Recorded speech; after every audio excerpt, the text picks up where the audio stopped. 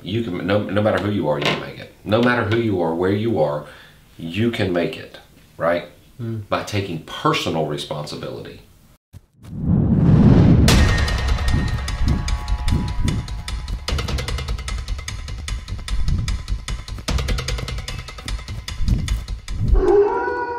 I think really what my job today is to make sure that you recognize that you already have everything that you need to be successful. It's already within you. It's just about taking ownership in that you will actually take action on those things that you already possess and will do something about it. The secret to personal change is found in the truth.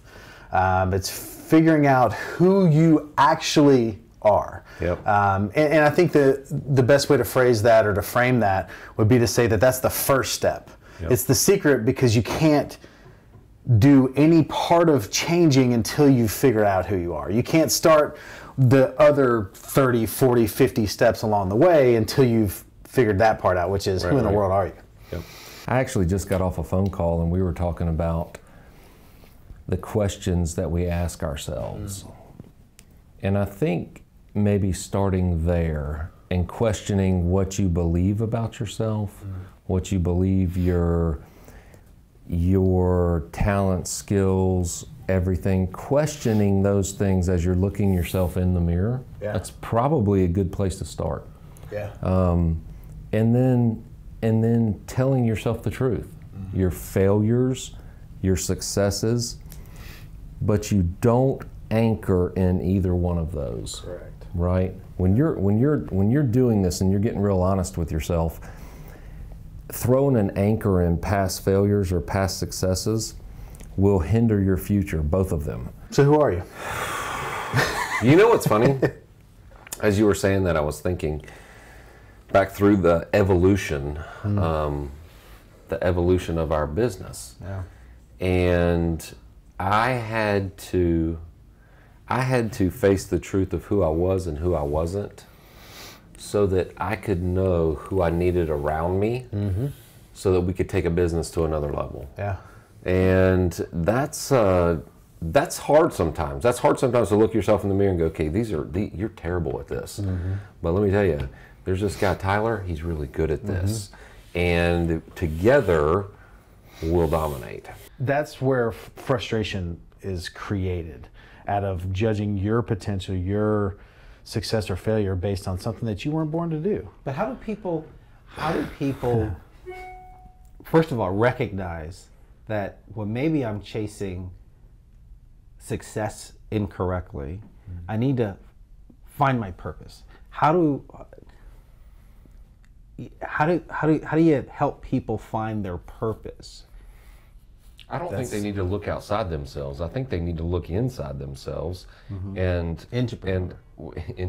yeah, and figure out what makes them come alive, what fires them up.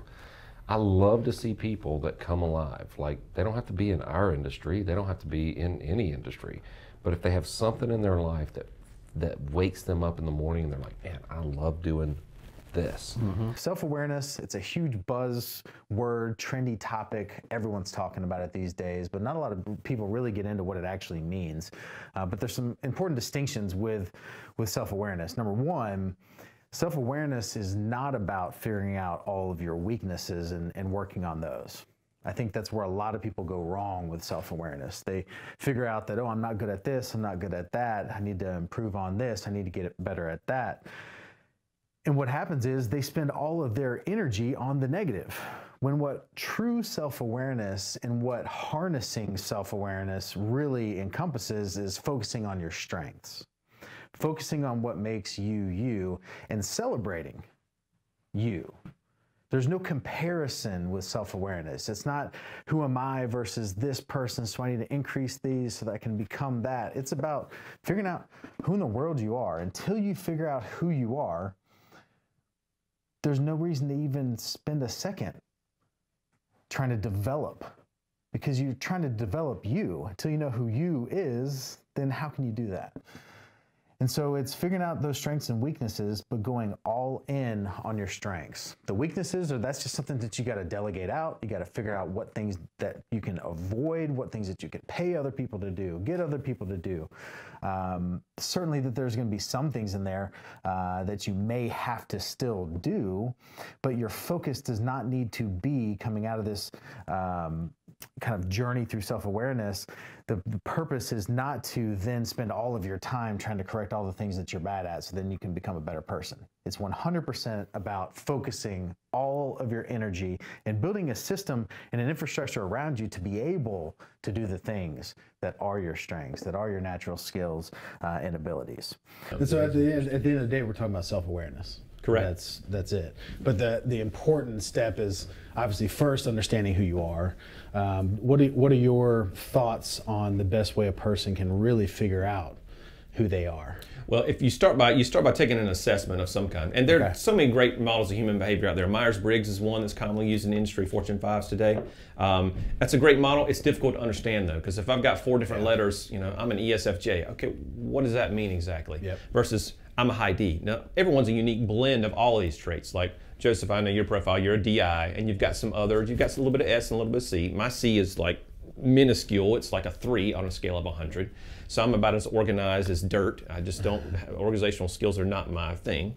Right. But if I'm a person that takes that DISC assessment, I can clearly see, even in a little 6-page concise version that we have, you can say, okay, here are my strengths, here are my weaknesses, here's where I'm good at, and it will show you potentially what careers suit me. So the reason why discovering the truth is so important is because every single self-defeating behavior, so if you think about self-defeating behaviors, every single self-defeating behavior in your life is a lie that you believed. Think of like, if I can just do this, then I'll get that. If I just do this, then I'll be happy. If I do this, people will like me. If I do this, then I'll be successful. All those little things, like you can look back to every single problem in your life, every single time that you've been through struggles and had obstacles. Mm-hmm. It was all because of different lies that you were believing at that time.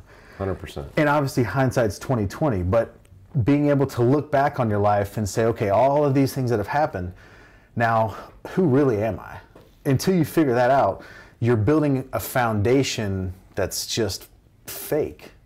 And so if you build something just in the real world, if you build something on a fake, false foundation, anytime it crumbles. An obstacle, it's going to crumble. Yep. And so you can't begin that process of personal change until you build a solid foundation. Mm-hmm. So the starting point is understanding the truth of where you're at. Right. But that's not where that's not the who statement. You are. It's not where the statement ends. And that's not who you are. And it's not where your life ends. Yeah. Right. So those things you did, those things that happened, those don't define who you are. Those are just things that happen. That's the best definition, basically, what he just said of self-awareness. It's not about, when you really discover who you are, it's not about one person being better than the other. It's about celebrating who you are, celebrating your strengths, celebrating the things that make you you, not focusing on the weaknesses, focusing on the things that you lack. If people spend the amount of time that they spend on worrying and complaining about the things that they're not good at, if they took that energy and used it on what they're good at, they would be a completely different scenario. If you just double down on what you're good at. No matter who you are, when you're watching this podcast, we want you to take a look in the mirror and take the handcuffs off by taking full responsibility. By going, hey, it's your fault. Everywhere you are right now, it's your fault. And it's funny you bring up the you said the first step is admitting it, right? We were laughing earlier, not laughing, but I had a saying that we were going to talk about, and it's an offshoot from one of the greatest organizations on this earth, which is Alcoholics Anonymous. It's God grant me the serenity to whatever they're saying is, right? But this one switched just a little bit, and it's grant me the serenity to accept the people I cannot change, the courage to change the one I can, and the wisdom to know it's me. Just think about power and taking ownership. When you point the finger at someone else, you give them all the power. When you place blame on any situation, if you place blame on someone else, you give them the power. Oh, I failed at this because of him, because of her, because of this situation, because of this company, because of this environment. You took all the power away from you and you gave it to them. By taking ownership, what you're doing is you're taking back the power. you're able to harness that to do whatever in the world that you want to do. But it's all about power. So I'll tell you just a little bit about my story, because that was my story. Like, I was pointing fingers. I was playing the blame game.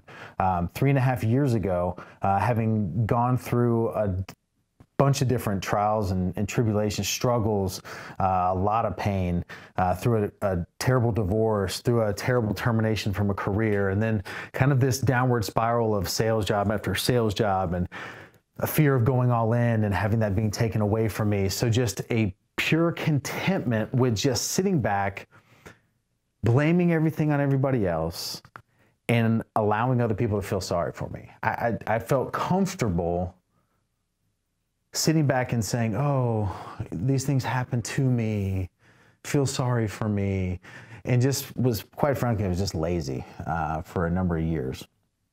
And it wasn't until I turned that hand around and pointed at myself and took personal responsibility, AKA took ownership, that everything started to change. So many of you out there right now are playing the blame game. It's probably one of the most common struggles that I see, or one of the most common obstacles that people have to get past in order to make it to that next level. It's playing the blame game. And so by taking ownership, you take back all the power. By becoming more self-aware, you're able to discover what these things are to begin with. And so the importance in that is that statements of I am are the most powerful statements that you could possibly state about yourself. True. I am this, I am that. And so as you get to this truth and ask yourself these difficult questions about the things that have happened, it's not stating those as I am statements, because I've been overweight my whole life. Well, I am not fat.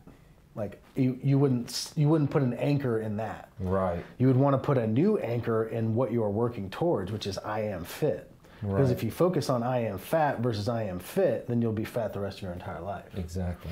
And you've anchored in that, and that's why you're standing in front of the mirror, buck naked, and you jump up and down, and everything jiggles. I mean, it's kind of it's a good process. If you want to talk about health that way, you jump up and down in front of the mirror, buck naked, and everything jiggles, and you go, yep, fat. Yep, fat. Well, you've anchored in I am fat for so long that you forgot you weren't made to be fat. You weren't made to be unhealthy. And so changing that to an actual anchored truth of I am fit. Not I am not this, because the subconscious doesn't understand negatives. It only hears fat if you say I'm not fat.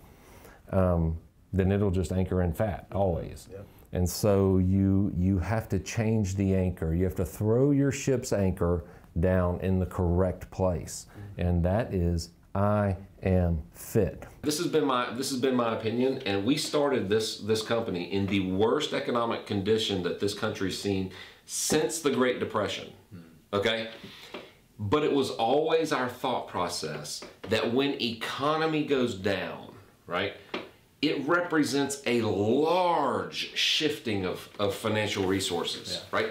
Lots of people lose money. But when they lose money, it goes somewhere.